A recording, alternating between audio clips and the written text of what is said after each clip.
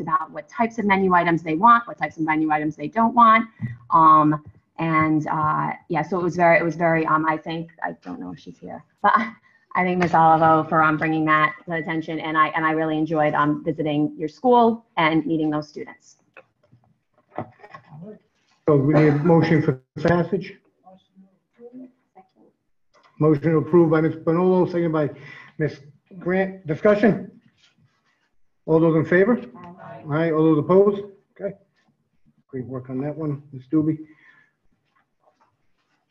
New business. First one, I need a motion for approval for a middle school cheerleading club. Do I have a motion for approval of the middle school cheerleading club? Moved by Ms. Doobie, seconded by Ms. Grant. Discussion. Coach, are you here to talk about, Coach? Go ahead. Athletic Director. Sorry, AD. Good evening, everyone. Are there any questions on what we talk about at first? Yes, please. Okay. So right now, what we'd like to ask permission for is to co-op our 3 middle schools on club cheerleading. There'll be 4 competitions. The state meet will be at Rhode College. We will hold practices at Slater Middle School next week with our high school. We co-op right now with our high school cheerleading squad. 3 coaches from our high school level with our 1 volunteer will be our coaches. We have price uniforms. They wouldn't be anything too crazy expensive wise. We price the cheapest round would be $100, which right now our girls fundraising for. So hopefully that we're going to fundraise enough money that we have to ask our school from our school budget. It is a co-op, so we will be taking all of our girls that would try out. We wouldn't cut anybody. During the meet, though, because it's competitive, even though it's club, it's competitive, there's only 20 to 25 girls allowed during each competition. That's just a rule that they make for competition cheerleading at the high school and middle school level. So that's kind of how it's going to work the first year, and then we take a look at it. If there's enough young ladies that are competing in each middle school, then we could hold it separately each middle school. Then at that point, we would probably ask for coaches at each middle school if that is approved. And under that, as we know, our middle school sports, we have coaches, we have a coach and assistant that make $1,500 for a stipend and $1,000 for a stipend. That's the middle school level. Okay.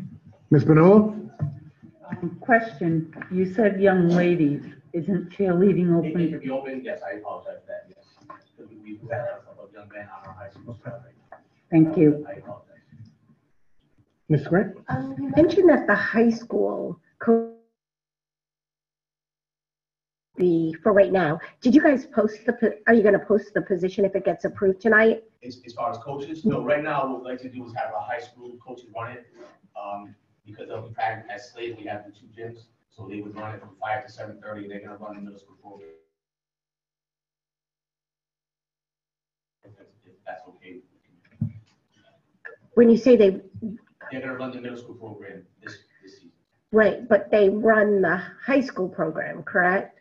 Yeah, so they practice at the same time from 5 to 7:30. But there's 2 gyms, so they're going to work it, like an hour for the middle school, then the high school after that, and that's 2.5 hour period. Okay.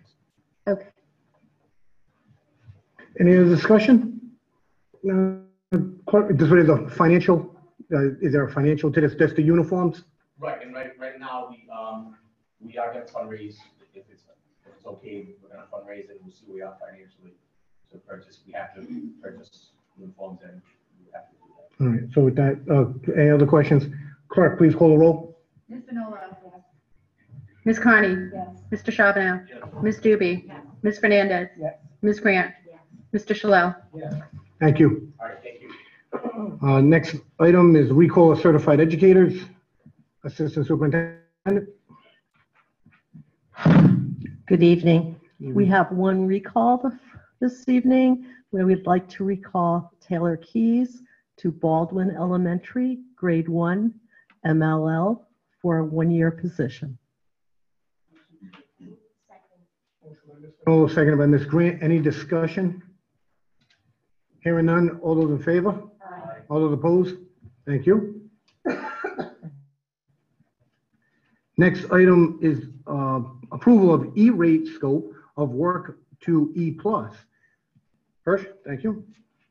Good evening, everyone. The request that I have in front of you is every few years, we're able to take advantage of E-rate funds to upgrade our network. And last year, we sent out our proposals. E-rate is very specific as far as the whole proposal, the way it has to go out and what we need to rate them and score them and everything. So this all went out, and E+ was the bid that was that we accepted. What this means is that we put in our budget for our E-rate, we pay 20% of the cost of the work. It's changed. We used to pay 10%, but now we pay 20% because of our change in free and reduced lunch. But what this is in front of you is we've sent it through legal. It's been vetted as to replace network switches and access points throughout the district. Our share is $49,274, and the USAC pays $396,243.74. Second. Motion by Ms. Benola, seconded by Mr. Charbonneau. Discussion. Clerk, please call the roll.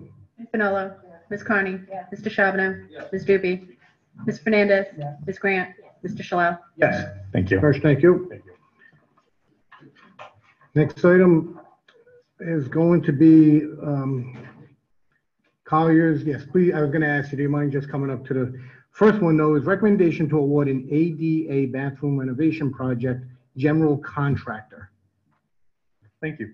The recommendation to award in front of you is for Marin Construction for the ADA bathroom upgrade project as a general contractor services for the 4 schools, Curtis Elementary, Kirby McCabe Elementary, Barrier Elementary, and Tolman High School. And we are recommending the award in the amount of $1,427,000. Second. Motion by Ms. Benola, seconded by Ms. Grant. Discussion. Ms. Benola first, and Mr. Charbonneau. Okay, so just as a point of information, this did go before the Facilities Committee and was approved. Okay, Mr. Chapman.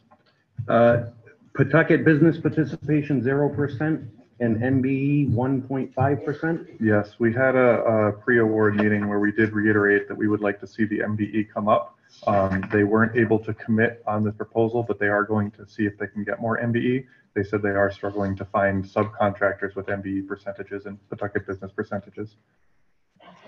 So we are hoping to improve that. But so what is the MBE percentage or the MBE amount of $16,000? What does that cover?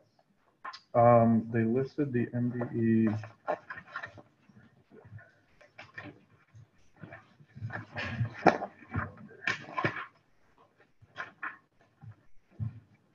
I only asked Jared because out of $1.4 million, 16,000 seems like I don't know what it could be. That I believe it was painting, but I may have I've got a. Okay.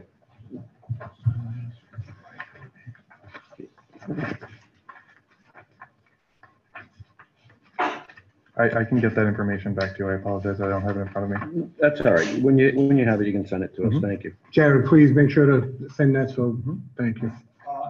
Yeah, Jared, it's in the packet. You're right. 16,000 painting. Yes, so I was right. I thought it was painting.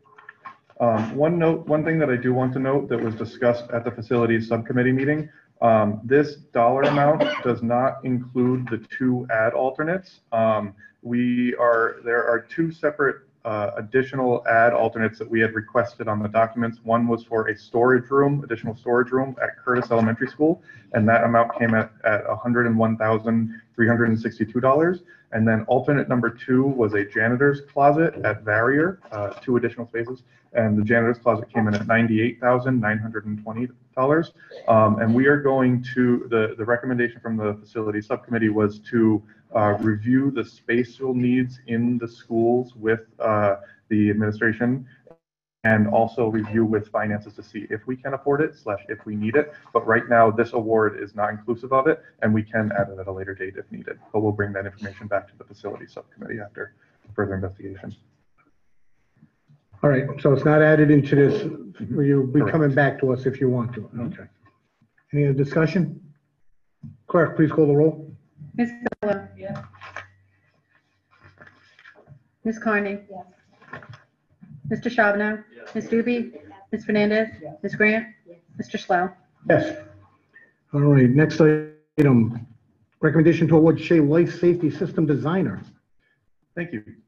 It is the recommendation of Collier's project leaders to award the life safety system designer at Shea High School to Jensen Hughes in the award amount of $89,000. This is in response to the NEASC and the $10 million bond that was approved, funding source that was approved to address the NEASC items. This would be to get Jensen Hughes on board to do investigation and design drawings, documents for the life safety systems, the fire sprinkler systems in Shea, and they will investigate the emergency lighting and come up with a plan of action for that as well.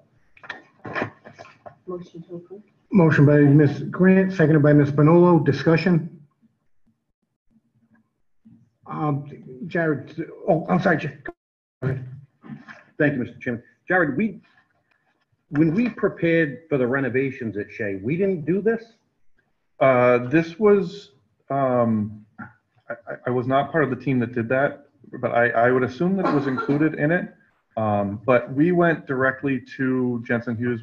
I'll verify if they were the subcontractor at the time, but they are on our house docs, and this is the contractor that we thought was best to go to. But as we move to address some of the NEAS deficiencies at Shea, are we able to use any of the work we've already done So relative to the renovations we had planned for? So in response to some of that, yes. So the next recommendation that I have is to Brewster Thornton Group Architects for the roof replacement. Brewster Thornton Group Architects would have hired a subcontractor. I don't know if they were Jensen Hughes or not to do all of the fire sprinkler work. But if we went through the same architect that we did for Shea previously, they would have to subcontract that fire sprinkler work out anyway. So we went directly to a fire sprinkler engineer that is on our house docs for this work. But I will say that the next recommendation to award is for the architect that we had on board for that. Those documents, I've spoken with BTJ a few times, those documents were brought all the way to design development before the project was halted. So there is still a decent amount of extensive work for construction documents to have been done further than where they were, if that helps. Okay. Any other discussion? Clerk, please call the roll. Ms. Manolo? Ms. Carney? Mr. Charbonneau? Ms. Doobie? Ms. Fernandez? Ms. Grant? Mr. Schlow? Next item, recommendation to award Shea Roof Replacement Designer. Thank you. It is the recommendation of Collier's project leaders to award the Shea High School roof replacement to Brewster Thornton Group Architects in the amount of $286,000. And this is inclusive of the structural repairs needed to the concrete decking above the stage area as well. Second. Motion by Ms. Bonolo, second by Ms. Grant. Discussion, Mr. Charbonneau. I have the same question, Jared. Yes. Didn't we engage Brewster Thornton as the design architect at Shea for the renovation? Correct. Right? Which is why I went back out to them off of the house docs, thinking that they would have the most extensive knowledge of the building as it is. But we haven't paid for this work to be done already? So we have documents from Brewster Thornton for schematic design and design development, and they did not go into construction documents, which is where a lot of the detailing and the nuts and bolts of everything get developed. So I have looked through some of the construction documents on the roofing from the design development drawings, and they are still in more of a schematic. They don't have the detailing aspect of it. So when I reached out to them and got this fee proposal back, my first thought was the same thought. We've already done a lot of this. And the response was that while they had done schematic design and design development, there is still an extensive amount of detailing and drafting that needed to be done. That being said, they did say that the schematic design and design development submissions to RIDE should be able to go out very quickly since they're already completed. So this is more the construction document phase work because they already have some of the other work done. They did say that they do still need to come out and investigate further, like the structural decking investigation and stuff like that. So, okay. Tomorrow, can you send the committee, if I may, Mr. Chairman, what we've paid Brewster Thornton relative to the work that they've already submitted to us? Mhm. Because it sounds like this Shea roof should have been fairly well along now. Mhm. And now we're being asked to retain them again for another $250,000. Yes, I will look into what their contract was, the full extent of it, break out the construction document phases, and then also send along how much we had paid to that point. To my knowledge, we only made it through design development, and the documents that I did see had a lot more information on the interiors of the design development than it did the specific roof that needed to be replaced. So I think that during their design, they focused on the layout of the building and a lot of that aspect, the exterior restoration. And I don't know that it got as detailed in the roof from the drawings that I had seen. All right. But yes, I will certainly send that along. Thank And just to note, I did look at previous roofs and the percentage of construction cost versus the percentage of architect's cost, and this is lower than some of the other ones that we had seen. It's on par with some of the other ones, but it is lower percentage-wise than some of them. But not if we combine it with what we've already paid. I'd have to look at what we already paid them. We did also pay them for an entire building renovation versus just a specific roof, but yes, I agree. Any other discussion? Jared, I just want to make sure, you kept saying this also encompasses the cement slab.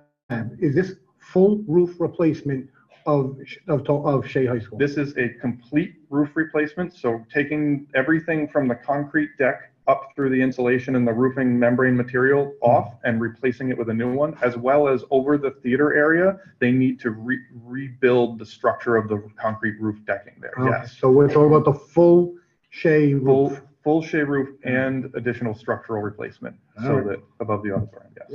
Just want to make sure. Clerk, please call the roll. Any other? Mr. Chapman, thank you. Jared, just for clarification, in the doc, it's to approve in the amount of $270,000, but the recommended motion that the committee award Shea designer services for a total of $286,000. I apologize if I left the 270 in there. The recommended motion was for 286. So that is inclusive of reimbursables and an electrical design allowance. The thought process being that within that allowance, if there is any additional funding to be able, like if this bid comes in lower than expected, we wanted to include a couple alternates in there to try and tackle as much additional NEASC issues that came up. There was a phase 2 in the NEASC that had additional electrical. So the goal with that was to also be able to explore if there is an opportunity to incorporate some of the additional phase 2 NEASC work into this or not. So that is inclusive in this. So the total should be 286. Okay. I apologize for my 270. That should have been changed. It's a typo. All right, any other discussion? Clerk, please call the roll. Ms. Manolo. Ms. Carney. Mr. Charbonneau. Ms. Doobie. Ms. Fernandez. Ms. Grant. Mr. Shalal. Yes. All right, next item that is on our agenda anyway is recommendation to approve the Baldwin Landscape Playground designer. Oh, sorry, design. Second. Motion on the table by Ms. Bonolo, seconded by Ms. Grant. Clerk, please call the roll. Ms. Manolo. Ms. Carney. Mr. Charbonneau. Ms. Doobie. Ms. Fernandez. Ms. Grant. Mr. Shalal. Next item on this agenda says recommendation to approve Baldwin 60% construction document submission to RIDE. Motion to approve by Ms. Bonolo, seconded by Ms. Grant. Discussion. Jared, do you have? Thank you. Yes. So we have a brief presentation by the architects to go over all of the construction documents and some of the changes that have happened between design development and construction documents. The recommendation here is to approve to submit the 60% construction documents and specifications to Rhode Island Department of Education to continue moving forward with the project. And I will let them take over and go over some of the changes that have happened in the design. Hi, Robert Stack with Toronto Architects, and I'm here with Jonathan Levy. Jonathan Levy Architects, our associate architect. And Jonathan is going to go through a presentation where we've just highlighted some of the key changes from DD to CD. So we can just focus on what you're seeing here that's different. Gentlemen, I do apologize. Can that go to the left, or to my left? Go to the other left. No. And I'll pull this back.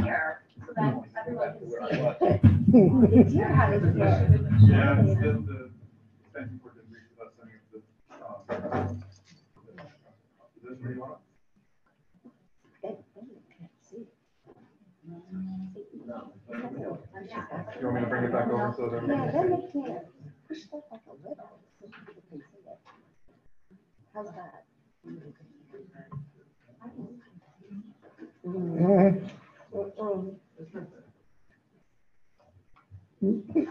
From you. Okay. So I just want to say that's there's only about 8 significant changes. And I guess significant is a readable word, but this is just as the design develops and we start bringing it more in line with recent directives from RIDE and how things are happening throughout the state in terms of security, and also changes that we've made working with the end users and the subcommittee in terms of the student bathrooms and configuration and location, and then just some other changes that we made just to bring it more in parity with the standards that you are continuing to set and that you used recently at Winters. And with that, I'll turn it over to Jonathan to go over some of the specifics. Thank you, Robert. It's a pleasure to be here with you tonight. Good to see you all again. And a special thank you to Superintendent Royal, and welcome to our process, both for the Baldwin School and later we'll be looking at the proposals for the new Pawtucket Unified High School.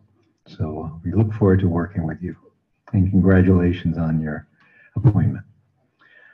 So very simply, we're going to review the changes that have occurred since the last time you reviewed the designs for the new Elizabeth Baldwin School, which was during design development. So since that time, we're working on the portion of an architect's work called construction documentation. These are the technical documents that are used working in concert with Gilbane to actually build the building, which, as you may know, I'm sorry, Chalmette, confusing my project, Chalmette, to build the building, which, as you know, is already under construction. So we're in the phase of work now where we're preparing the ground, we're starting to build the foundations. But meanwhile, the process of developing the technical documents has been continuing and unfolding. So the last time you saw this, there were some changes from then. And if you can see my cursor, I'm going to point them out, the highlights of the changes. They're in 2 main categories. One, actual changes to the design, which I want to bring to your attention. And the second are the things that occur in the normal course of the development of technical documents. So we've added card access throughout for security purposes. The main change has been a change on the request of the Facilities Committee to revise the toilet layouts from the RIDE preferred version, which is to have individual stalls, back to a standard which is more in concert with what you've done at Winters and other schools that have been renovated, which are referred to by architects as gang toilets. Not a very nice name, but group toilets. So I'm going to show you that in some detail. We've added a divider screen to the gymnasium.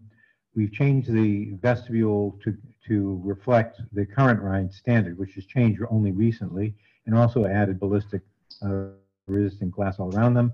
We've added a shelf above the lockers in grades 1 to 5 classrooms, added mechanical space to reflect the change back to what's called displacement air ventilation and away from the type of mechanical system that was at the winter school that is not the preference of the district any longer. And then there have been a number of very detailed changes in specifications for things like the roof, and I'm going to point out the roof, which have been requested by the district, a built-up type of roof, BU type of roof. So those are the highlights of the changes.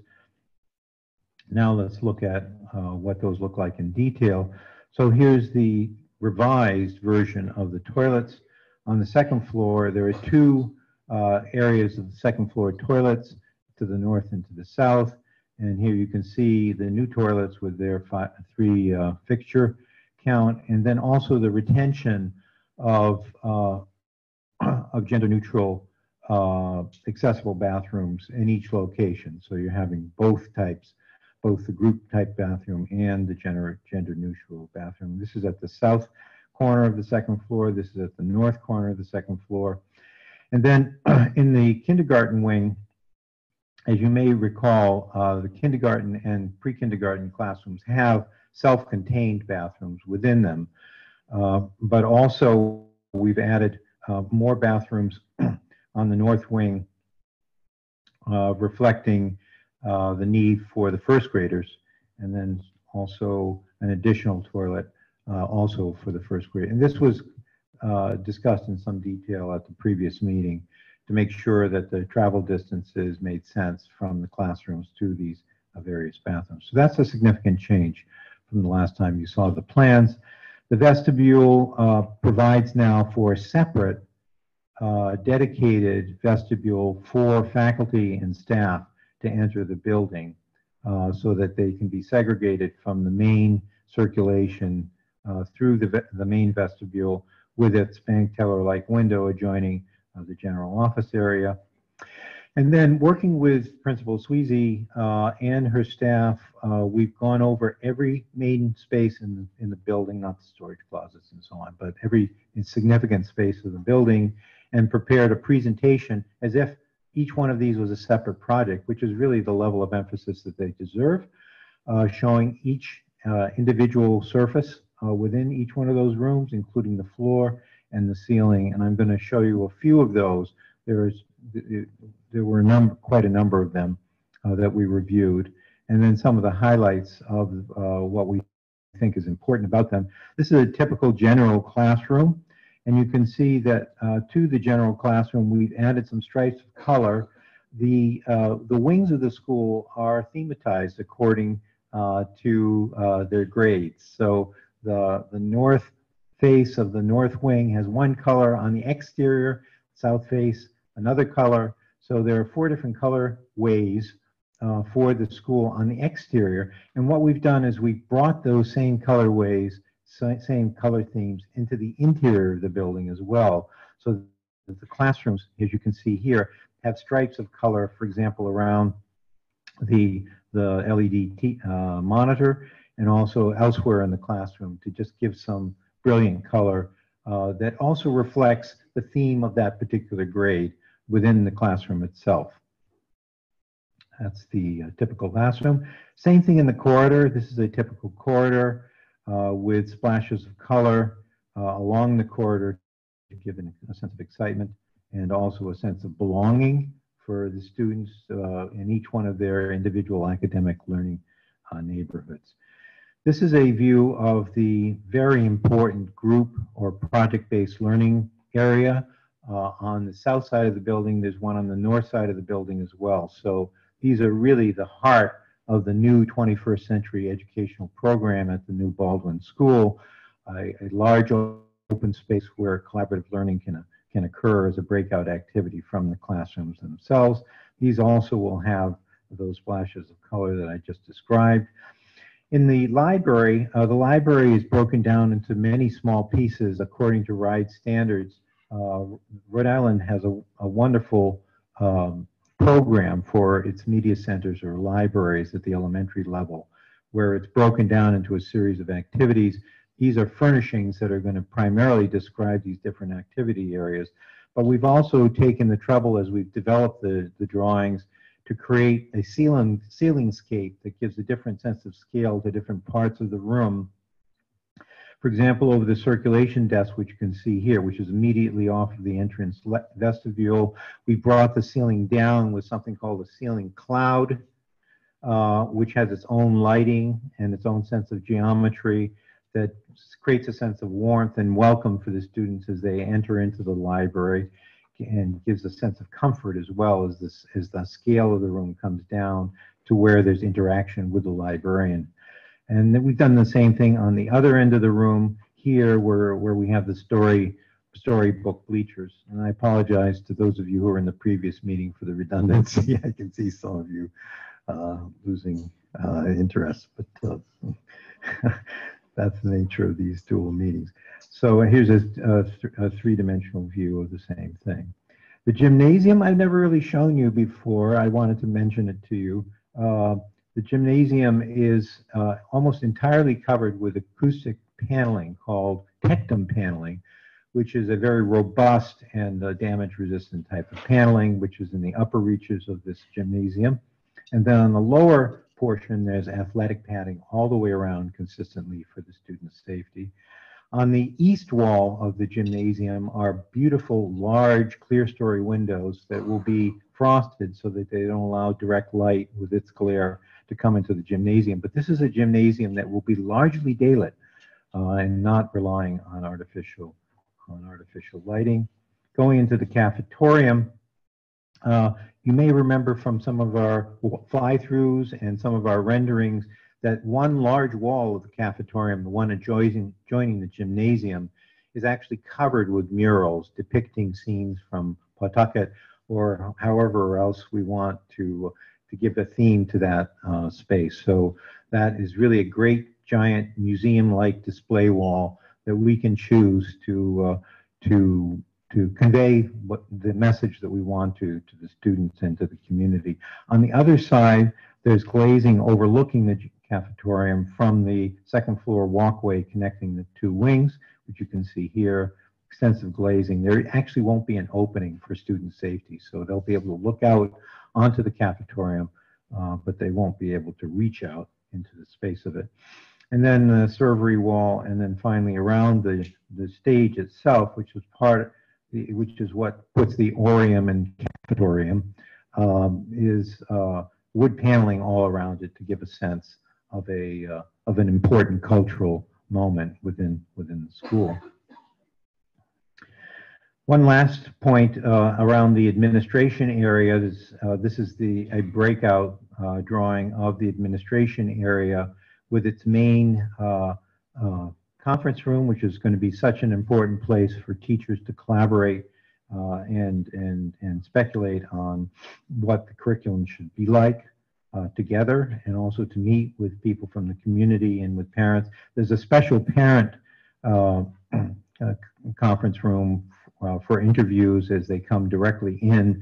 Before they can get into the school, there will be a conference room there. And then all the little offices that are needed, including the principal's office, which is in a very important location, observing the coming and going of people coming in and out of the building when she or he would like to do that. There will obviously be shades in addition for privacy.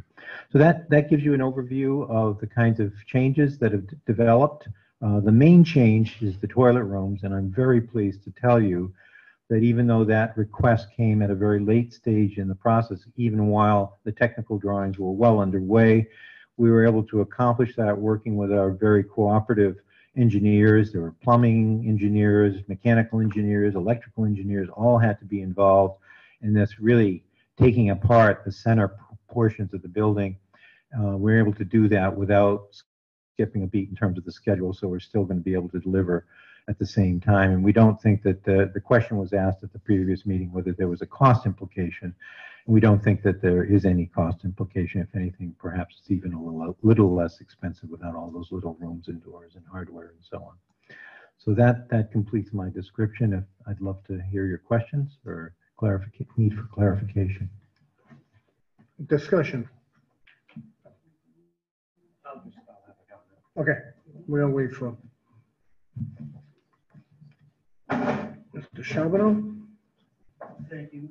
Jay, I'm just curious, when we were sent the 60% construction documents, in the narrative, in the summary, there were multiple references to the work being done in the city of Central Falls. So I'm curious as to, one, who reviewed the 60% docs before they got sent to us?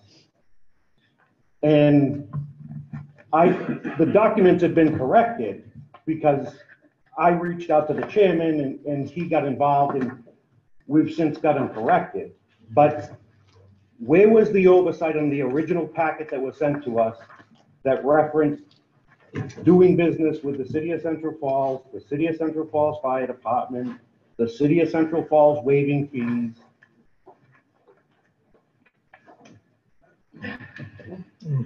So I can offer an explanation, which is not an excuse, but a literal what happened. We had a deadline. Unfortunately, the spec writing consultant was running late. And so when I forwarded all the other documents on to meet the deadline, when he emailed me his document at like 9 whatever in the evening, I just, in an effort to get the information to the people that needed it, I just forwarded on the email. So that. And I appreciate the explanation, Robert, but the file was sent 6 days ago. We received it 2 days ago. So it was in possession of some members of the committee and some of you folks for 6 days. And with the money and the layering that this committee has put in to ensure that these projects come in on time, on budget, this is a $60 million taxpayer-funded project, and we got sent documents, 60% completion documents that reference Central Falls, the project in Central Falls. And I'm concerned about it. I might be the only one, but that bothers me, because I think we've taken the time to put in the oversight. We've spent the money. We have very competent people on our team. And if this can get by, I opened the document and in 5 seconds, I mentioned it to the chairman. I can only offer my heartfelt apology and an assurance that I will do my best that such mistakes won't happen again. Robert, I appreciate that. And I'm not saying that you're solely responsible for this. I'm saying this committee has spent millions of dollars building a team to protect our interests. And these documents got disseminated to all of us, referencing a project outside of the city. That's all I'm saying. I would also just like to offer my apology for not catching the clerical error. Well, my focus on the review of the documents that had come in was on other aspects of the design. I understand that, but again, this is a $60 million taxpayer project, and we need our team's eyes to be on everything. And I don't know that it was a clerical error. It looked like maybe there were pages that were just all brought over. Any other discussion? No discussion. Clerk, please call the roll. Ms. Manolo, Ms. Carney? Yes. Mr. Charbonneau? Yes. Ms. Doobie? Yes. Ms. Fernandez? Yes. Ms. Grant? Mr. Shallow? Yes. Next item, recommendation to award number 8, Baldwin Elementary School electrical switchboard and distribution panels. Motion to approve by Ms. Grant, seconded by Ms. Connie. Discussion, Jared?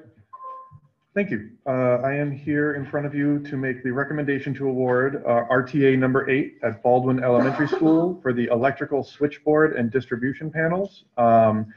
Working with Shawmut Design and Construction and Colliers project leaders, we recommend to award the electrical switchboard and distribution panels in the amount of $141,859 to Turtle and Hughes of Stoughton, Mass. Already got it on there. Ms. Grant and Ms. Connie Has, any other discussion? Clerk, please call the roll. Ms. Spinola? Ms. Carney? Mr. Charbonneau? Ms. Doobie? Ms. Fernandez? Ms. Grant? Mr. Shalal? Yes. All right, next item on our agenda is presentation of design options for Unified High School Ride Stage 2 submission.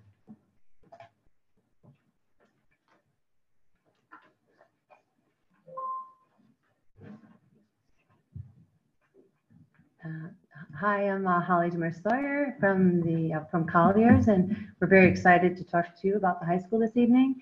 I do, Ms. Spinola, do you want to mention that we didn't discuss this in facilities. We ran out of time, so I don't know if it's.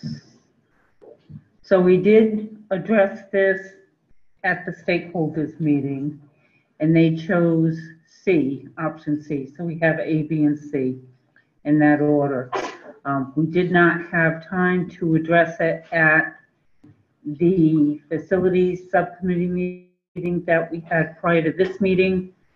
So it will have to be addressed at a later date, and it will be addressed by the committee tonight. Attorney, I don't know. Mr. Conley? Yes, Mr. Chairman. So, as the chair has explained, the subcommittee ran out of time to get to these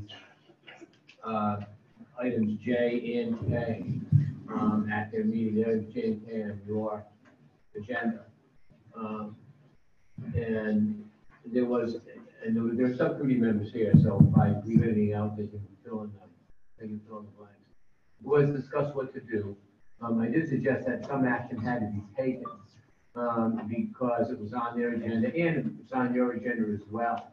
The vote that was taken at that time was to forward those topics to the committee this evening because it was on your agenda. It is before you. I don't want to overstep my role as legal counsel, but I would make a suggestion if time allows, that now that you have it before the full committee, that perhaps you could table it so that the facilities know. I'm getting a no from the chair, so I'll stop there. Ms. I make the motion to refer it to the committee for time, so. Can we act, oh, go ahead, Ms. Grant. And just so you know, Attorney Connolly did offer or suggest to us that we do maybe kind of talk about it, but the problem is it is a long presentation, and we kind of let him know that because we didn't want to, keep, when we told everyone our meeting was at 6 o'clock, we didn't want to stop late because of, so yeah, so that was one of the reasons too that we had approved that. Can I just, Chairwoman, why can't we table this if you as a subcommittee hasn't been able to see this? Well, I think there's only one person on the subcommittee that hasn't seen the presentation, but we do have deadlines. What is the deadline? well, the intent is to talk about, do the presentation, and actually with the hope of an option being chosen, which would allow the architect to continue with his design. I think that's the critical piece here. And, just talk about where we are with the schedule and all. I would love to just keep going and present, but I just wanted to make sure if in fact there is going to be a vote or not, so. Ms. Grant first and Mr. Charbonneau. So I have a question for Ms. Bonolo. Why has only one person not seen this? Because I haven't seen it. Because most of the people that were, well, aside from this committee, most of the people that are on the subcommittee meeting were also on the stakeholders meeting. So they saw it as a stakeholder. So I was Maybe the there's only, two.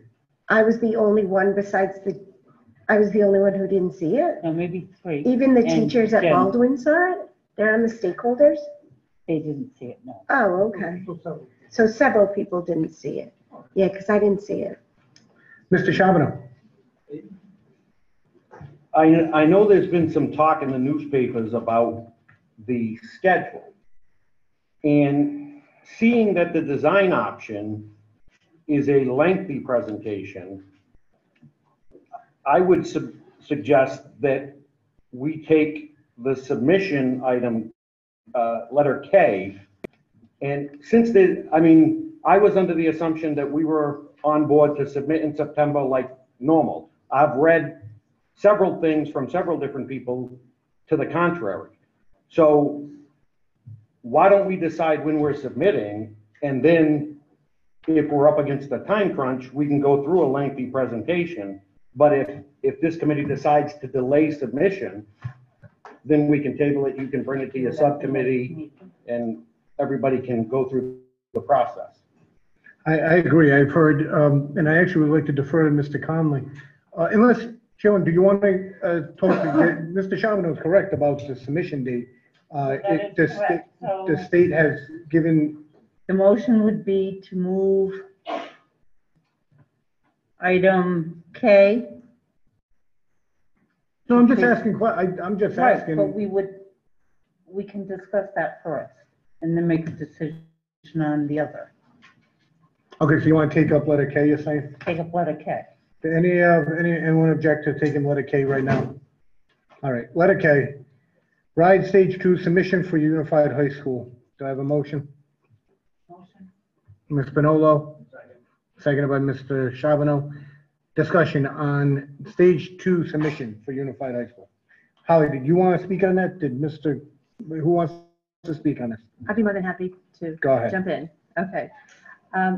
Well, we all know when the work started on the stage 2 of the high school RIDE funding schedule required a stage 2 submission for September 15th because the bonus points were expiring at the end of the calendar year.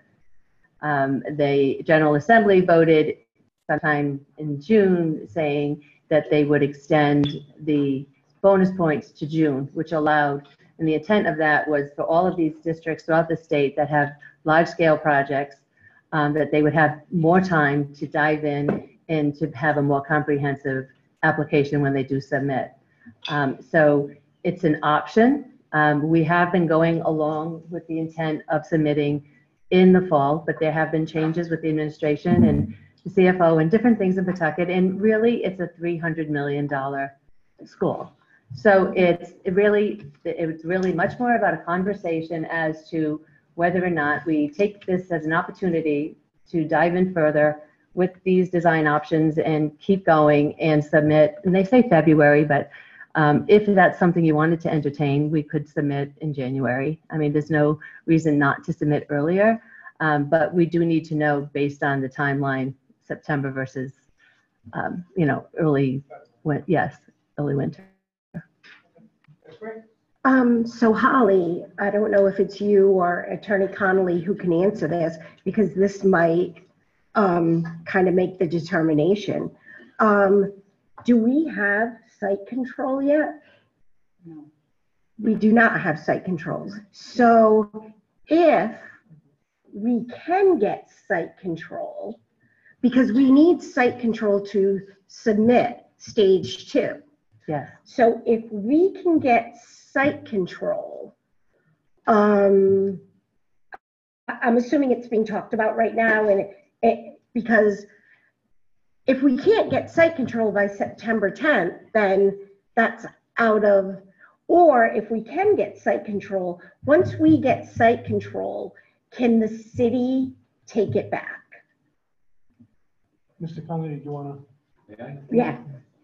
So, you're absolutely right that for the stage 2 submission, we need to provide RIDE with a guarantee of site control. So the boxes need to check off. In your previous projects, that wasn't necessarily a part of the stage 2 because we already had site control.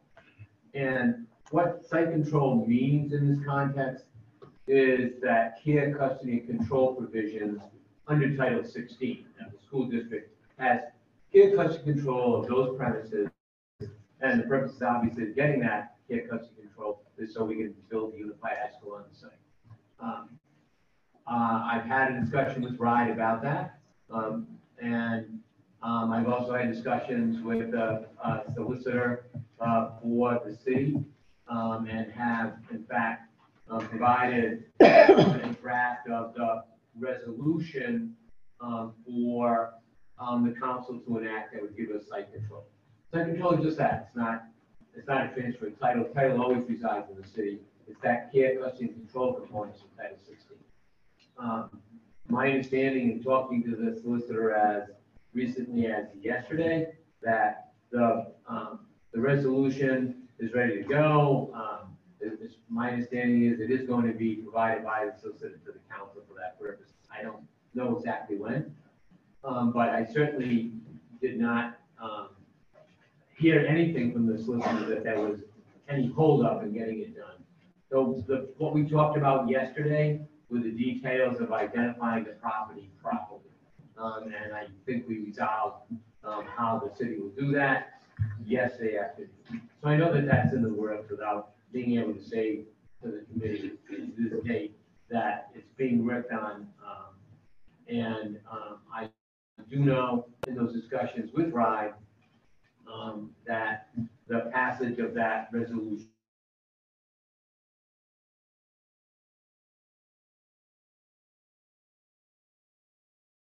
questions. Once we receive site control, so say, I'll know what the newspapers say. If, can the city take site control back from us? Or would we have to determine whether we would be willing to transfer that back to them? And my second question is, I would think before we could vote tonight on a submission, because like I said, we were all under the impression we were going to be ready and do this for September. I think we need to know when this document can be here, because there might be members, it might be the whole committee or none of the committee, but might want to kind of keep on track and keep moving this forward for our students. Because we all know that the other schools just aren't really in that great a shape. Please. So I'll give you my answer to that. I'm not saying it represents the city's answer to it, but I'll tell you what my answer is. So when we have site control for purposes of Title 16, there's also a finding, and it was a finding in order for us to get this far in the process, that finding of need that we, this city, this district, has a need for this unified high school, for this high school.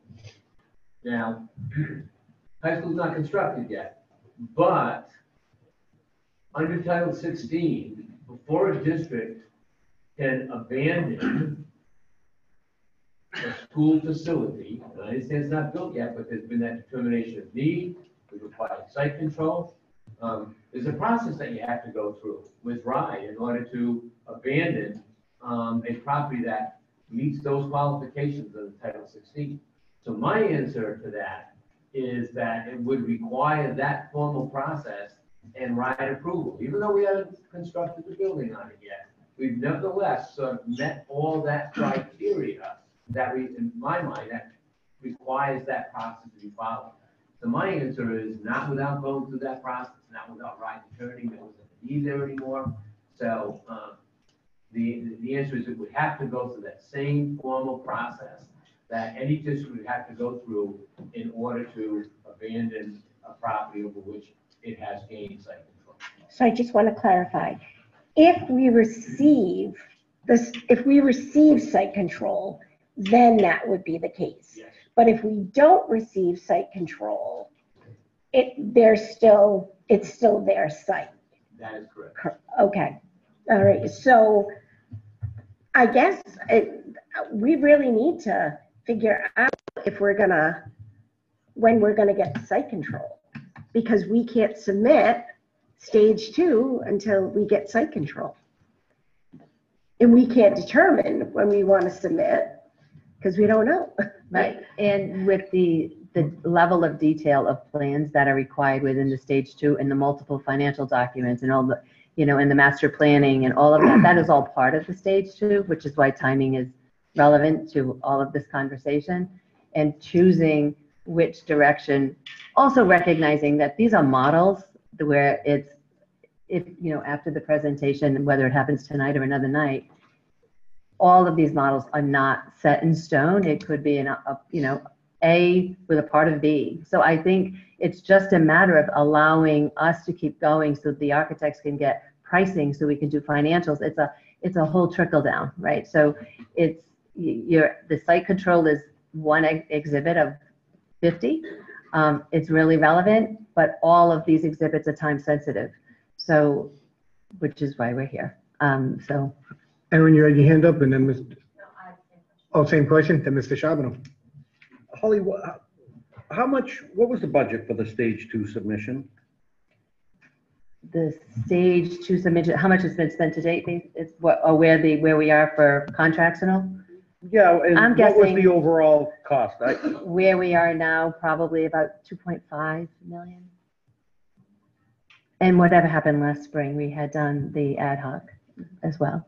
And we're on track to submit as originally planned for September, correct? Yes, if we get answers to these questions, yes. And the modeling here that we'll look at but to be clear, we haven't even we've selected Mr. Levy to be the architect of stage 2, yes. But we have not selected an architectural firm to design the high school itself. Stage 2 requires a schematic design, which is very, very much a designed high school. It has mechanical, electrical, plumbing, it has everything. And we having 2 demographic studies done right now, RIDE 1 and 2, to dictate the size of the school and what will, based on, the changing demographics in the city. So to say it's not a full-blown design, it wouldn't be accurate. It's very much a schematic. Well, you say, right, schematic design, then it goes into DD. But RIDE used to be much less, the level of detail they required before was much less than it is now. They dive in deep at the schematic level, which is the stage 2. And from I think I know the answer to this, but I'm going to ask the question because I've heard it said several times. On that parcel across the street, yes, is there any conceivable way that a unified high school sits and a new stadium sits on the same parcel? I would have to say the architect, the stadium as it sits now plus a high school. Right. I can't imagine that the land would ever hold that. And rough square footage on a new unified high school is about 500,000, correct? We're still working off that? 475,000 square feet. Okay. What's the average Home Depot? Do you know? Big. 100,000? So unified high school's about 4 Home Depots on that spot. Okay. Well, because you're going up, right? Right, but you're Right, you're going up, but you're going to have the Fields and Right, parking, and yes, Okay. yes. Ms. Finola? So one of the primary reasons I had asked that we consider submitting in February or January is because Ms. Royal is new to our district. We don't have a principal at Shea. We don't have a CFO who knows how to move the money and to be caretaker of the money. And although we have a good business office, we don't have a business manager to put it all together yet. And without those things,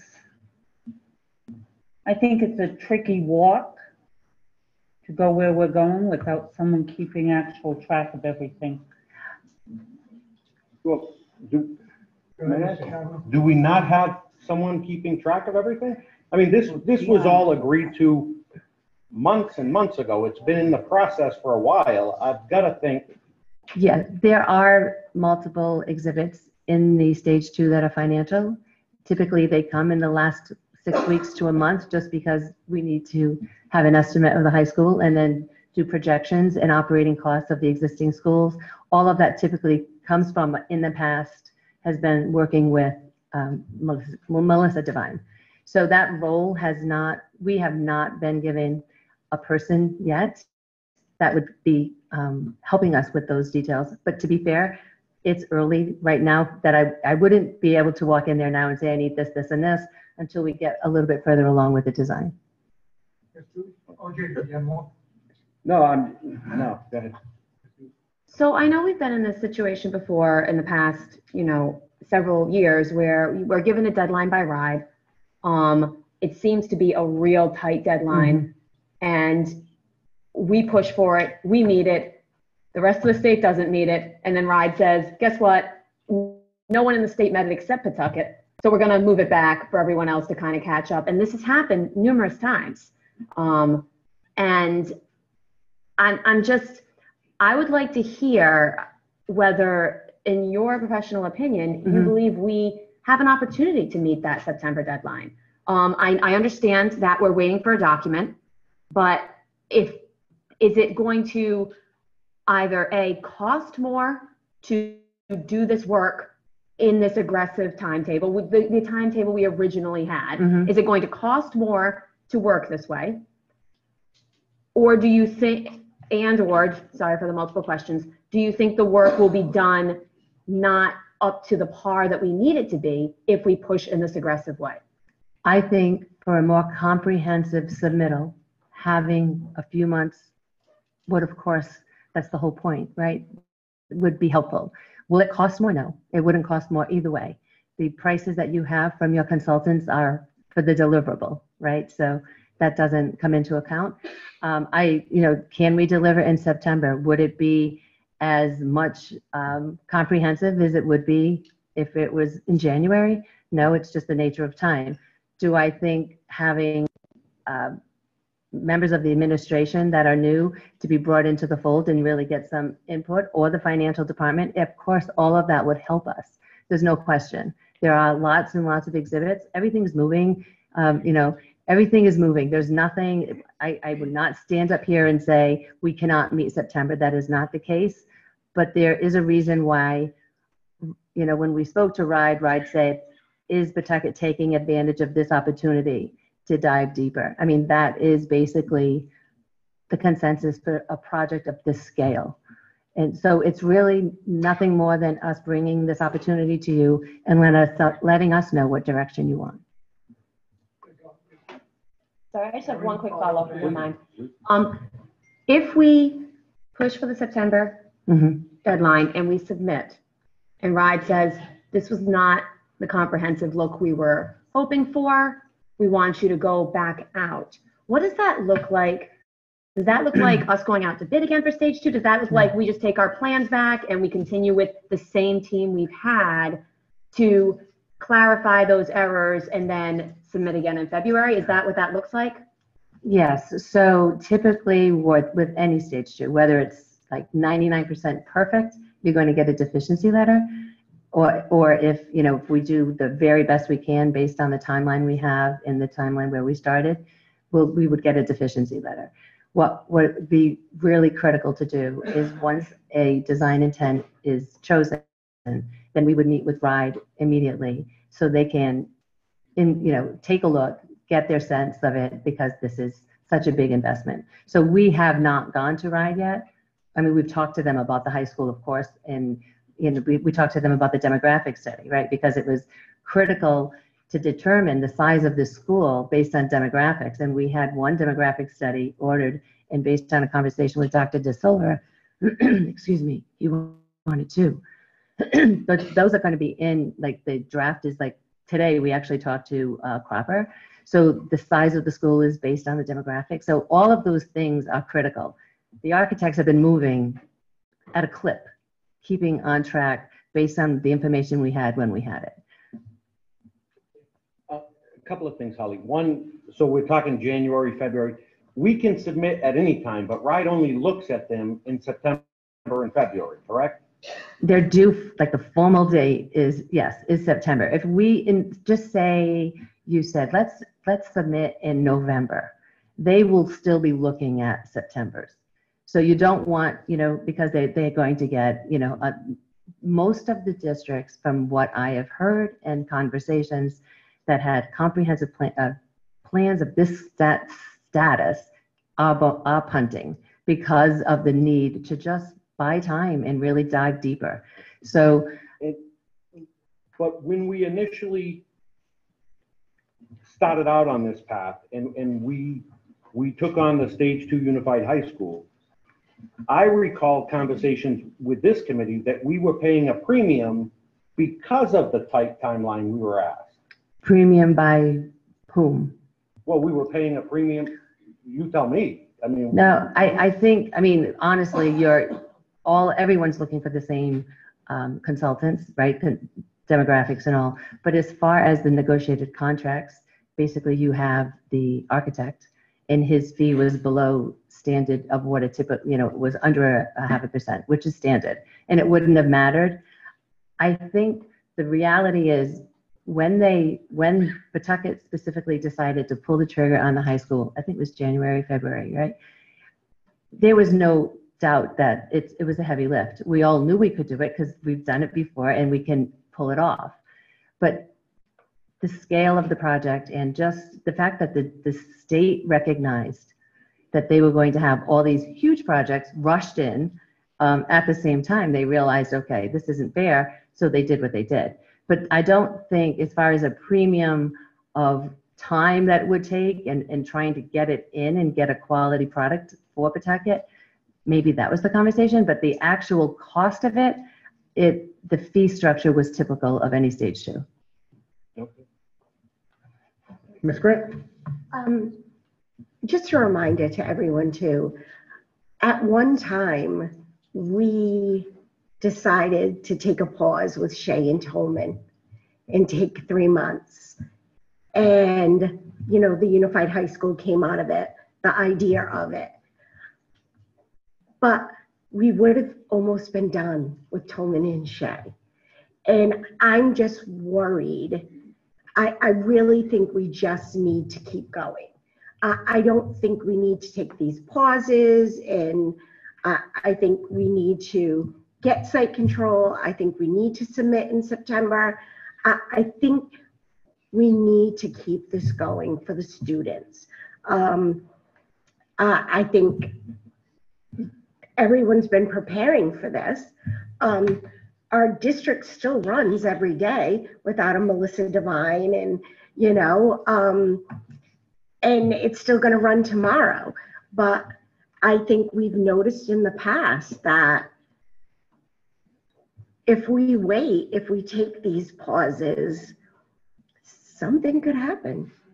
It's still 7 months away, February from now. Any other question? All right. Ms. Spinola, can you state your motion though, just because there's a few dates that were thrown out there. So or Diana, did you capture it? The motion for the date? Oh, I'm sorry, I thought you actually stated the date. No. All right. So what is your, what's the motion for the date? What So date I are would you- like to move the RIDE Stage 2 submission for the Unified High School to January 2024. Go ahead, Mr. Charbonnet. January 2024, the dates to submit are September and February. February 2024. So the motion is to submit in February of 2024 for Stage 2, take advantage of what the state, what RIDE has, actually the state legislators, without penalty. All right, discussion on that? Yes, Mr. Charbonnet.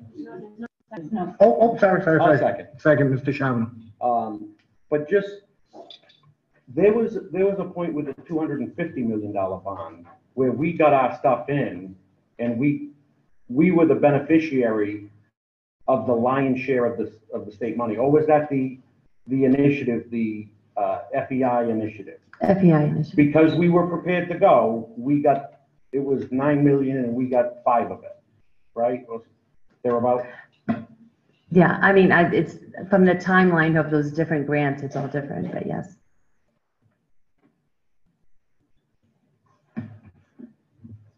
Are we leaving money on the table by pushing it back? No. There's no, oh, okay. No, but if we're the only ones to submit in September, then RIDE looks at our submission and moves us along the path, and everybody else is submitting in February, is my point. There were going to be, I've been told that there were going to be about 26 submissions in September for stage 2. So I don't know what the percentage is of the bigger projects that are, waiting and just being left out. I don't know, but it might be split. I don't know. Any discussion on the motion to push the submission for stage 2 to RIDE to February of 2024? Any more discussion? Clerk, please call the roll. Ms. Bonello? Yes. Ms. Carney? Yes. Mr. Charbonneau? No. Ms. Doobie? No. Ms. Fernandez? No. Ms. Grant? No. Mr. Shalal? Yes. So that brings us back to submission. Do we have to take a vote on, you guys have already voted the previous school period, September 15th. Do you need a motion, a vote to do September 15th? Well, we're good. So we're just going with September 15th. Okay. So with that, the motion, the next item, are we going to be doing letter J, presentation and design options for Unified High School, or are we going to table? We must. Okay. Okay. Holly, Jared, whoever wants to. No, I have. So we're going to do a presentation, and Jonathan Levy will basically review what we've accomplished to date and where we are to date, and we'll keep it as controlled and short as possible without missing any information. At the end of the presentation, after the questions and all, the hope is that a design option will be chosen, so it'll allow the design team to keep going on a clip.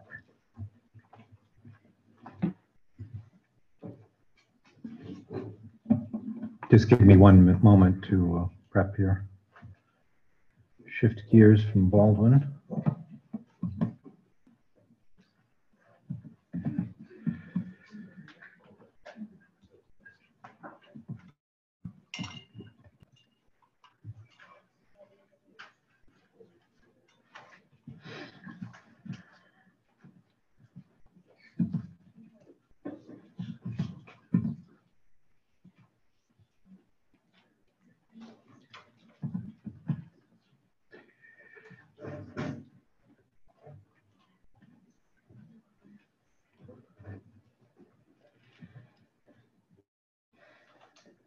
So I'm going to take between 10 and 15 minutes. Would that be acceptable, Mr. Chair? Yeah. So I'm just thrilled to be here with you tonight to describe all the difficult and hard work that's been done, not just by the professionals, but also by the many contributors from the community and from the district over the past several months. So I'm going to very briefly recap the kind of work that's been done, and then we're going to get right into the design presentation. So this is our agenda. I'm going to review the process. We're going to talk a little bit about one half of what you need to know in order to build a new school, which is one half is the site, the other half is the program. The program being the vision, educational vision that you, Pawtucket, are bringing to this new school, and then the breaking down of that vision into the detail of actually every space and the size of every space and what its purpose is. So a lot of work has been done in that direction. I just wanted to mention to you that there has been 2 important groups that have participated. One is the leadership committee, which consisted of the senior administration here in the district, and together with our team. And then the other is the very important stakeholder group, which has actually done the lion's share of the work of reviewing and discussing. The meetings that have taken place to date, I'm not going to go through all of them, but the most important meeting that took place was 2 days, 2 full half days, it was more than half days, of meetings called visioning sessions, where we brought together not only staff, faculty, and the design professionals, but also members of the community, including students, to talk about what the vision is for education for Pawtucket for the future. There have also been a lot of focus group meetings taking place at the individual schools, Tolman and Shea, with each individual department within the school, both academic and in terms of facilities and athletics, and all of those folks have contributed to the detail of the programming stage of the process. I'm going to buzz through these very quickly because I don't want to spend a lot of time.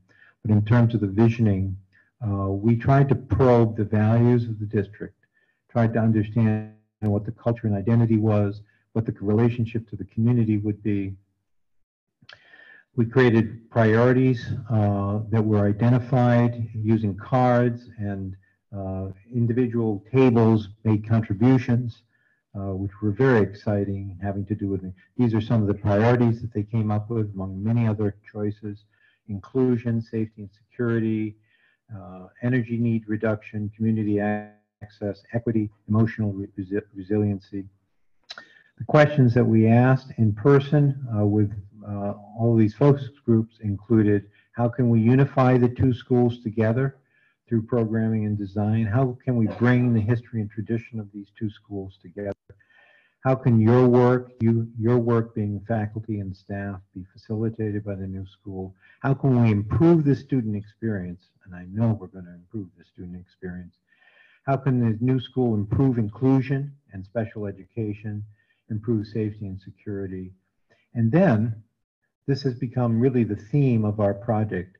How can we combine general education and career technical education in a way that gives honor and respect to both, and so that both work together symbiotically? This is called comprehensive education, and we're working to build a comprehensive high school. Not a career technical education high school, not an academic high school, but one where those 2 things are integrated, and not only in concept, but also in physical space. And I'll be showing you in a moment how we did that. So a great deal of the focus is on the career technical education programs, and we had to dive into the ones that are offered to date. These are the ones that are currently offered at Shea Tolman, and also at the Arts JMW High School.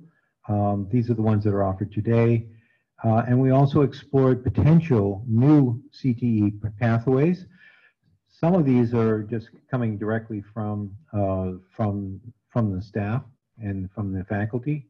We had wonderful ideas about new CTE programs that might be included, keeping in mind that many of the CTE students in our district are going out of the district to get their training elsewhere. And we want to bring those back into the district. That's one of the really exciting goals of this new unified high school. These are some of the potential CTE pathways that were identified in these visioning sessions. And here's a synthesis of what we think we're building towards. The existing ones at both Shea and Tolman, and then the additional new proposed CTE pathways, many of which are indicated by the kinds of industry requirements that are in our state. What's going on in the state? What are the demands for new graduates of high schools? And how can we fulfill a pipeline from the new high school to those industry requirements outside of the high school? reducing all of that down to what are called space summary or space programs.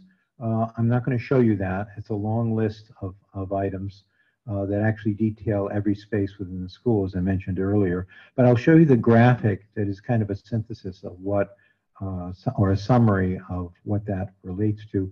We explored 3 different kinds of high schools based on ideas that were put out during the visioning sessions and our discussions in the focus groups.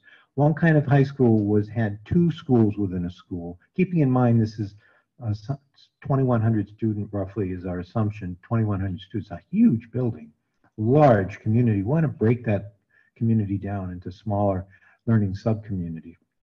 One idea was 2 schools, 9 and 10 and 11, 12 separated. Another idea was a school that was composed of a series of houses, vertically integrated, each 9 through 12, so 4 9 through 12 houses. And then the one that we arrived at through the stakeholder group was the idea of 2 schools again, but a 9th grade academy, which is an idea favored by, at the time, the 2 principals who were advising us, and then a second portion of the school, which would be the grade 10 through 12 cohorts. And in this large overview diagram, you can see that the schools, the grades have intermixed within them the CTE bubbles, as architects call it. This is a bubble diagram. The gray matter indicating the school community, and then the CTE bubbles intermix with all of them, and then the central functions at the beginning, at the middle, and then breaking that down now into actually all the different component programming, where you can see how each one of these classroom or grade cohorts is clustered around its own learning commons. So learning commons is similar to what we just talked about at the Baldwin, is a place where 21st century collaborative education, project-based education can occur. So each one of these clusters of 6 classrooms would have its own learning commons. We got pushback from that from that idea. The faculty and the administration prefer to have fewer of the learning commons, but still have the collaborative spaces, but have fewer of them, and that's reflected in the designs that went forward. So combining the programming ideas together with the site, and now looking at 3 completely different ideas of high schools, we came up with alternatives. Our idea of making alternatives is trying to look under every stone and make sure that you can see the totally diverse possibilities that are inherent in that site and that program. So we arrived at 3 entirely different concepts of what the school could be, and we married them to those 3 different ideas of what a school, how you would break the school down. Remember the 2-school idea, the vertically organized houses, 4 houses, or the 9th grade academy with a larger high school. So we married those to 3 different physical configurations. The first one we're calling campus. There's a lot of interest in making a campus.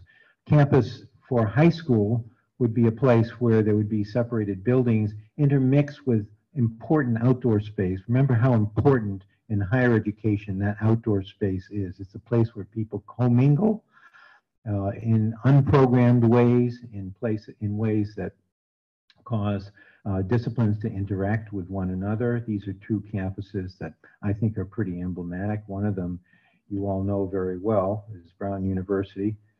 Another one is the University of Rochester. Second version is the idea of a little city, a place breaking down that 475,000 square feet. What do we say? 9 Home Depots or whatever it is. Breaking that down into a place where there are identifiable hubs, where there are identifiable locations, and associating those locations with different programs. So these are ideas of what a little city might look like as a new high school. On the left, all of you know, this is Rome with Pantheon, but making identifiable locations. And on the right, the city of Washington, which is one of the famous examples of a city which has identifiable locations or squares within it that then could associate particularly accurate academic functions with. And then a third idea came from, I think, the most exciting thing about Pawtucket. For someone visiting Pawtucket, one of the first things that you notice about it is that it's a city of towers, that there are places that are clearly marked within the city that have to do with vertical expression. The City Hall is one of the most important.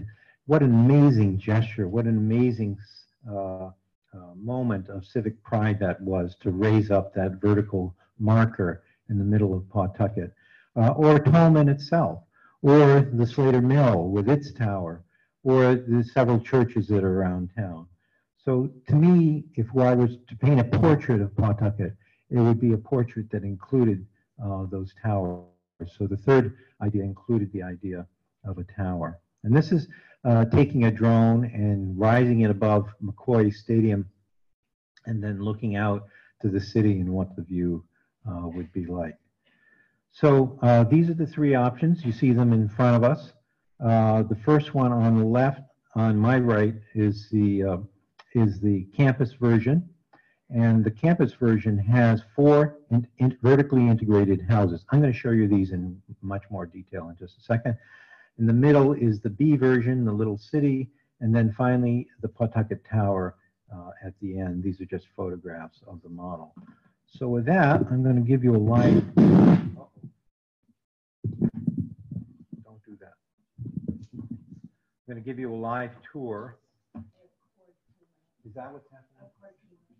Okay, I'm not going to worry about that so much. In case.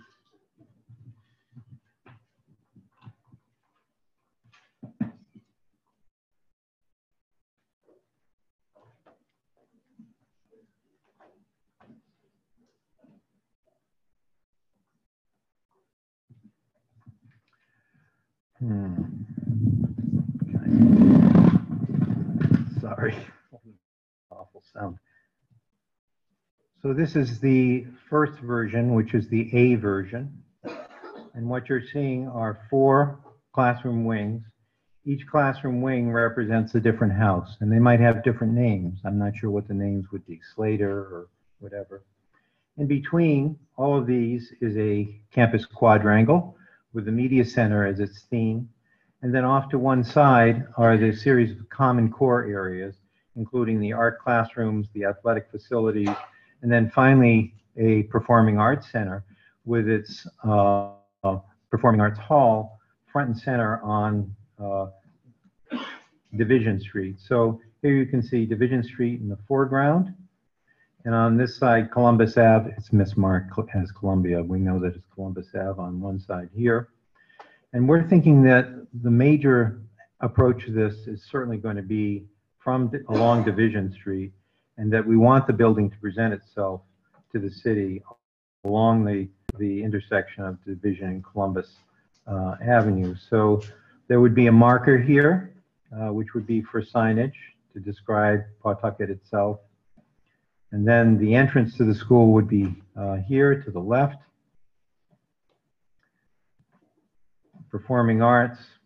And there's a couple of things that all of these have in common that I wanted to mention to you. The first and most important is the retention of the existing football field. There's no reason to move it.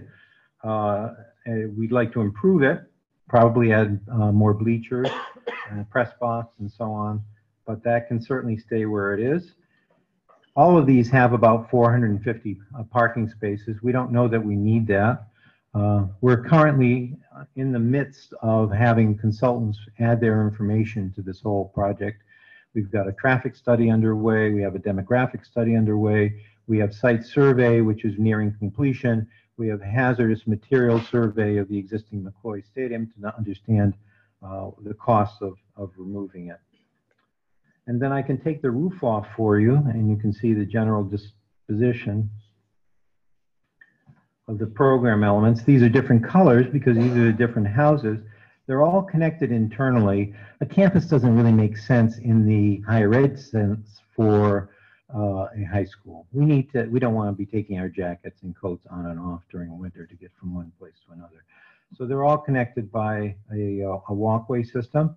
And here's the lobby for the school and for the performing arts, which would be the community access. And then in the back here would be the gymnasia, all the different health aspects. And then interspersed among them, these larger pieces that are popping out here are the CTE components, including automotive, which would be at the back here, where it would need access for service, and the construction technology also on the ground at the back. So this might look like an architectural plan. It's not really yet. It's just demonstrating the overall size of the building, which we know at 475,000 square feet. This is a 3-story version, so all these are all 3-story elements, and roughly indicating to you the number of classrooms that are needed and the major locations of the main pieces. That's the campus version. Yes, the cafeteria in that approach. Shall I go back to it? Yeah, let me do that.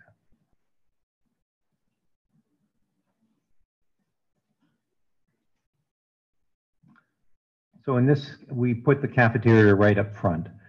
So I think that a cafeteria should be in a place where it's very visible, so that it's not just relegated to food service, so that it actually becomes a teaching and learning space. So we put it in a prominent location so that that can be a collaborative learning space as well. So that's what's indicated here.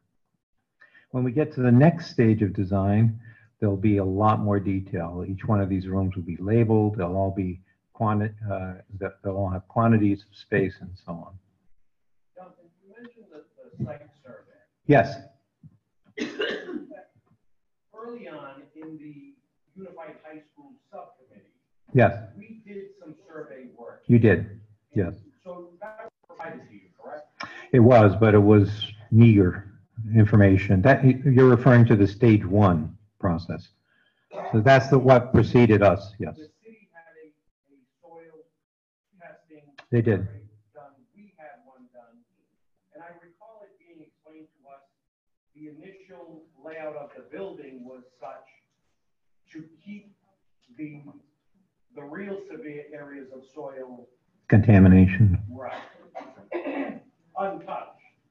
This way we could cap it with a parking lot.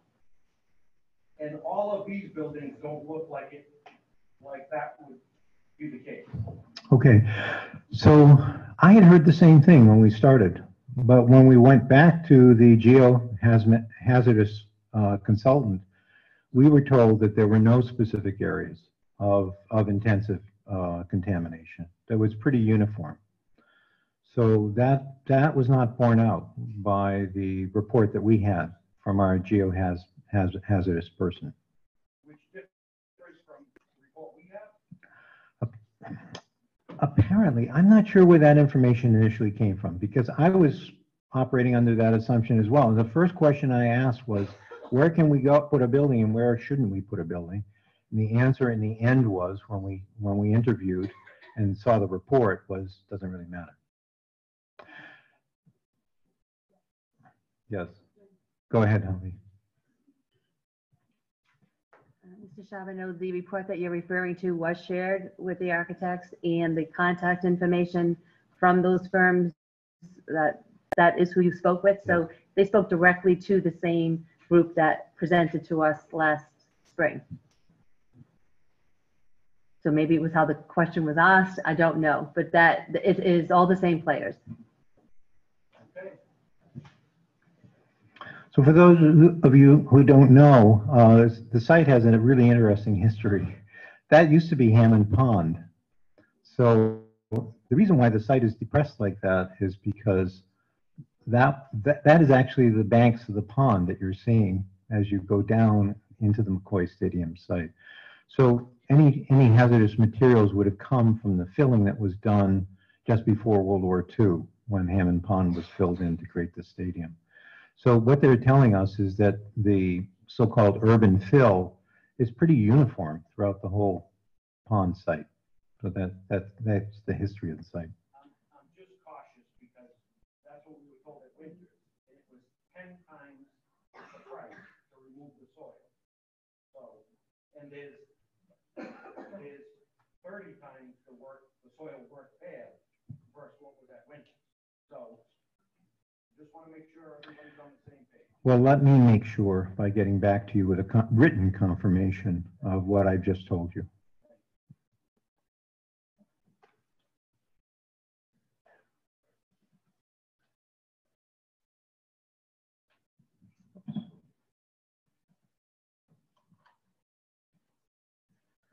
So the second approach, oh, no, we don't need that. The second approach is the little city approach. And this again has in common with the others, the retention of the existing field, whose name just flew out of my mind. What's the name of the field? Pariseau Field, yes. So Pariseau Field is retained and improved. 450 parking spaces, a circulation system all around the perimeter of the site. Once again, focusing on the intersection with Division and Columbus Avenue with two drop-offs here. This one also has a campus quadrangle as a welcome area with flags all around it. The media center is buried in the middle of everything. This one is the approach that takes a separated 9th grade academy, which is in this wing, and it has its own lobby and own administration at the front. Then the cafetorium and the access to the rest of the school is on this secondary turnaround here with the Performing Arts Center off to the west, to the east. And let's take the roof off of this one. So here you can see the entrance to the school for the 9th through the 10th through 12th graders. These are organized by grade. As we move back, this is the 12th grade at the back, 9th grade, as I just mentioned, here up front, and then 10th and 11th in their own areas, each one having its own small courtyard to give it a sense of identity. And then connecting them all is this curving main street, which moves from the front of the building all the way to the back, where there would be a parent drop-off entrance. The 12th graders would have their own courtyard as well. And as I mentioned, the media center in the middle here as the center, the kind of nucleus of the entire ensemble. And then just one more to share with you, which is approach C, the Pawtucket Tower. So why did we do this? McCoy Stadium is such an important element in the fabric of the city of Pawtucket, its culture, its sense of pride. And we thought how important it would be to erect a new symbol of pride, a new beacon of hope for the city. So let's raise up the CTE programs, in this case, science and engineering, raise them up into a tower, which is 7 stories in height. You'd be entering at the Division Street entrance level, which is a full story above the main level of the McCoy Stadium site. So you'd be entering at the 2nd floor level here. And this is what it would look like as you approach from downtown. You would approach into a small courtyard, and then in the middle would be the Learning Commons, cafeteria with media center, and then surrounding it, a series of classroom wings, which we would try to make as uniform as possible in order to save costs. The auditorium, the gymnasia is off on this side, and then a bunch of CTE, other CTE classrooms overlooking the main cafeteria media center space. I'm going to take the roof off of this. And here you can see the tower landing in the cafeteria media center, and then the classroom wings sort of clustered and encircling the main tower with the the connecting tissue of the cafeteria in between. So we had quite an interesting conversation with the stakeholders. In the end, I think I need to report to you that the stakeholders landed on this last approach. I think the reason for it was that there was a sense that it was more compact, which it is. It's more compact. The travel distances are shorter, even including travel distance from the outer ring into the tower and going up into the tower. There are a number of examples around the country of schools which have multi-story components. There's one by our collaborative architect, DLR Group, who's not, unfortunately, their flight was canceled tonight. We would have loved to have had them here to answer your questions about the programming. They've done a 9-story school. But this would just be a portion of the program up into the tower, the CTE portion, which we're really trying to celebrate. The other aspect of this that I think is somewhat compelling is the reduced cost that comes from having a tower and having a compact footprint. So up to a certain height, buildings, multi-story buildings are actually less expensive because of the reduced roof and reduced foundation. Over a certain height, when you start having to deal with wind loads, they become more expensive. So that explains why this is the least expensive likely of the schemes, although I don't think that was the major factor in being considered in terms of premiating this particular option by the stakeholders group. So that concludes my presentation. I'm happy to field questions. I'm sure it's a lot to absorb. Yes, Jay. Jonathan, on the tower, what's the exterior is it? I mean, if that was the version we went with, what's the exterior of that tower look like? Is it just a concrete tower? Is it a glass tower? Not concrete, not concrete. No. I think most likely this building is going to be mostly brick. So brick is the least expensive thing you can put on a building, and I also think it's the warmest, and it's also the one that signifies school. So it would be a combination of brick and glass. Mostly brick. About 30% of an energy efficient school is glass. So only 30%. The remaining 70% is some kind of solid material, most likely brick with some feature material. But the next stage, when we really start to develop the plans, depending on which approach you think is necessary or some combination, as Holly was telling you, we will start exploring what the elevations look like on the outside.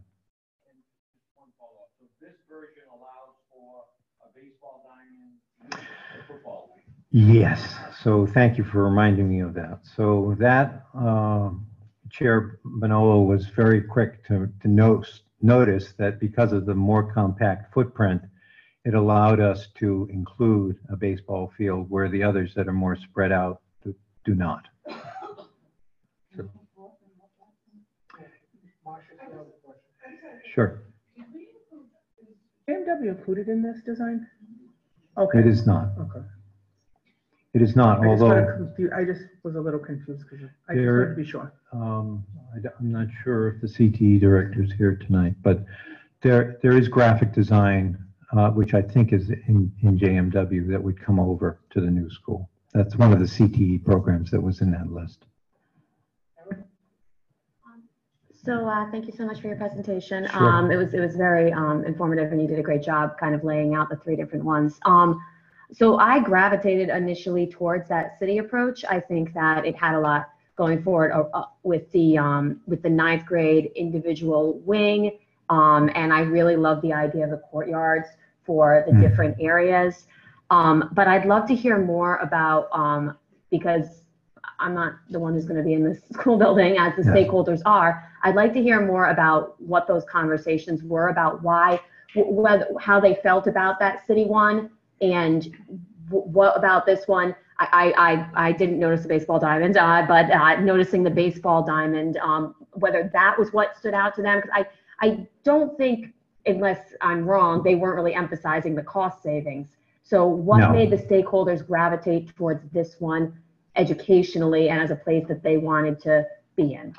Well, I'm going to turn it over to the stakeholders because there are a number of them here in the room Okay. to speak for themselves. But I would like to say that it's not an either or kind of conversation. It's so what is the base that we want to start working from? For example, you mentioned 2 features that we can easily incorporate into this Pawtucket Tower approach. For example, the courtyards. There are courtyards in this approach as well that we can develop as focuses for clusters of classrooms. And then the second thing is you mentioned the 9th grade academy. And I mean, I have to confide to you that we've actually started to sketch and think about, you know, how to develop these schemes. And I would think that this would become the 9th grade academy right here. So there is a good argument for not making a dedicated building for the 9th grade academy, but have it integrated into the whole school so that maybe that idea falls out of favor 20 years from now, so that there's a way to have a flexible use of that same space. So what I'm just trying to illustrate is that we can incorporate things that are important to you from other schemes and build them into this one as well, if this is the starting place. So I'll let the stakeholders respond in terms of, you know, why they favor one scheme over another. Put B back up. Sure. And in case you're wondering, I don't have a favorite. I think they'd all be terrific schools.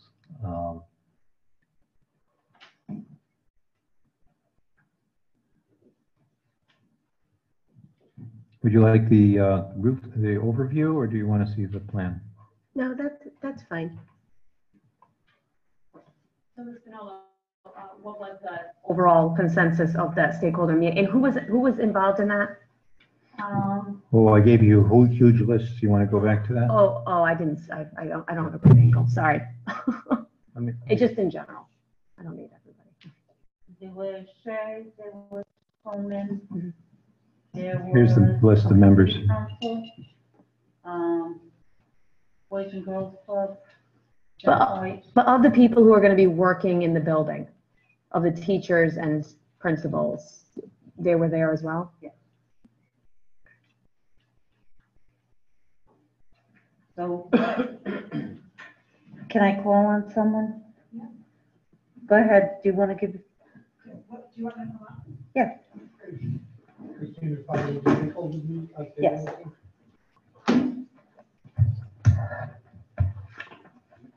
And just to let you know, from Tolman, it was myself and Dean Lancelotti, and from Shea, it was Kathy Maynard and Paul Jennings. I think they're here, maybe not. Kathy's here. So all 4 of us did agree that letter C would be the best model. The reason being is, one, we felt that the 9th grade should be a unit by itself, and the 10, 11, 12 should be together, because there are some courses where 10, 11, and 12 are mixed.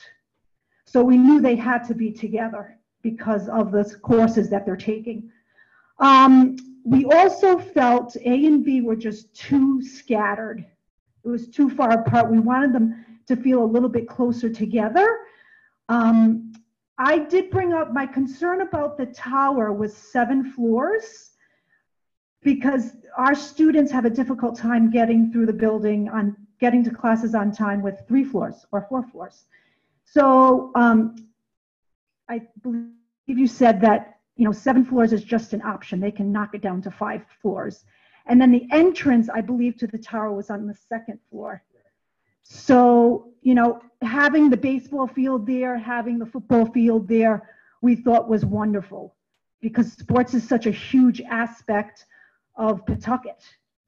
And now that they're going to be together, we, you know, want to celebrate that. Did that answer your question? Okay. The discussion? All right. Well, since, do you need anything from us at all, Chairwoman? Joanne, do you need anything from us tonight? This was just a presentation. Do you need anything else from us so we can? It would be very helpful if you could. That's why I'm asking. That's why I'm asking the Chairwoman to make a motion. I move that we we continue moving forward with the tower version. Option C, thank you, with option C. And that's my motion. Second. Motion by Ms. Doobie, seconded by Mr. Charbonneau to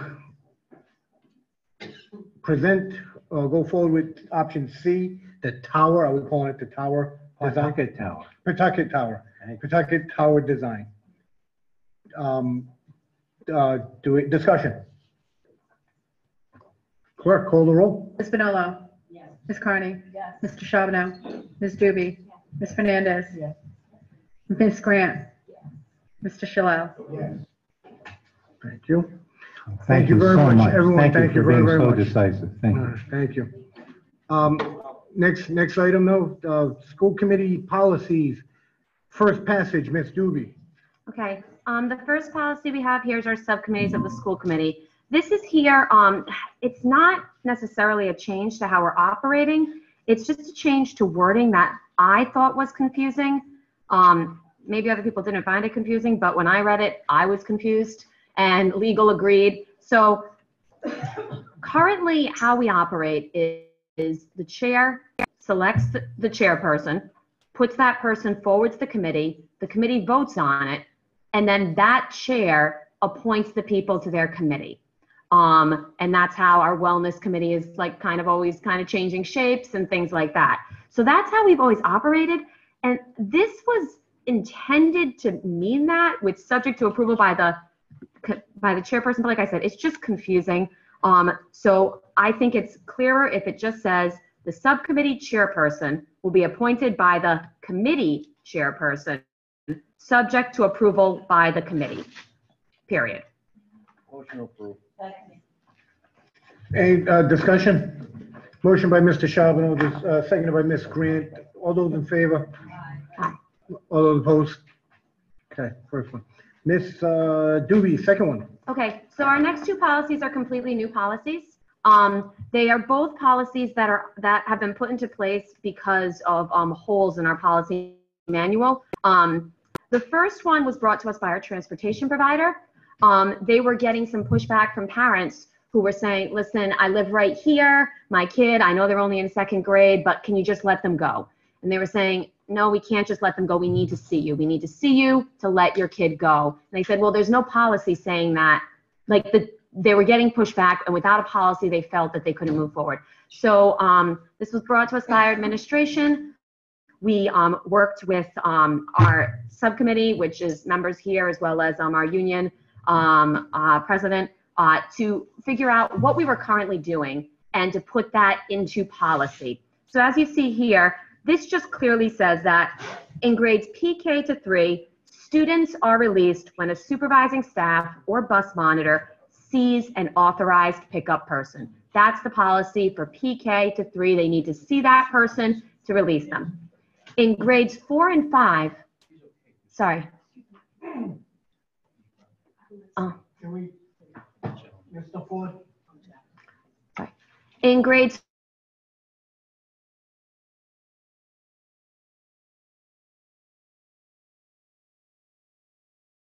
independently, this should be communicated in writing to school and, if applicable, transportation provider. So it's not something that we're necessarily advertising to parents, but parents can say, you know, my kid is going to walk home, I'm putting it on paper, you don't need to see me, they can just go. So that's just grades 4 and 5. And once again, it needs to be in writing. The transportation provider needs to have that writing to clearly say that.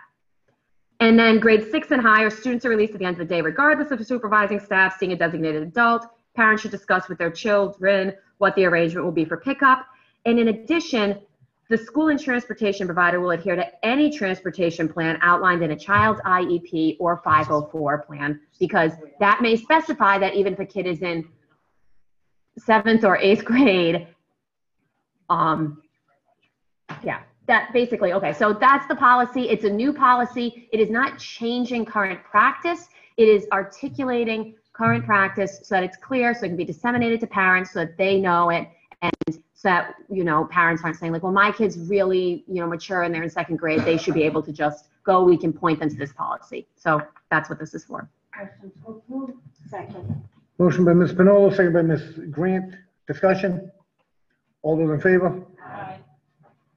And Ms. Doobie, finish us off with number So our three. last one is one that I regret that we have overlooked this one for a while. It was actually came by way of wellness, where a school nurse, Ms. Kathy Kando, came to us and said, listen, we don't have a current policy on peanut, tree nut, and other food allergies. We have what we do, but we really need this to be a policy. So I worked with Kathy Kondo, and she spoke with all the nurses to make sure that what was articulated was what was actually happening, which is that at the elementary school, there are clear procedures where students who are identified are placed in a peanut, tree nut-free classroom. That classroom has signage, and those students are notified. And there's also a table in the cafeteria where those students can eat. At the secondary school, though, because of all of the kind of ways that students move in between classes, that's not actually how it works. I was really happy that I was able to speak with her, because at first this just said this across the board. She said, really at that level, the students that have identified that, they come up with a plan in coordination with the school and the family, and that's what's followed. So if a student does need an accommodation, that action plan is just followed. It's an anaphylaxis action plan that's followed. In addition, our food service provider, Aramark, I consulted with them. They already said they have a policy, but we now have here that we need to make sure our food service provider, whoever they are, have a clear policy that they follow as well. So once again, this is not new practice, it is new policy.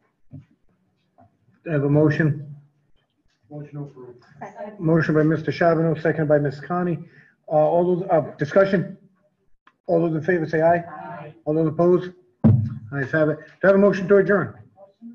Motion adjourned by Ms. Pinolo, second by Ms. Grant. Clerk, all those in favor? Aye. All those opposed? We're in adjournment.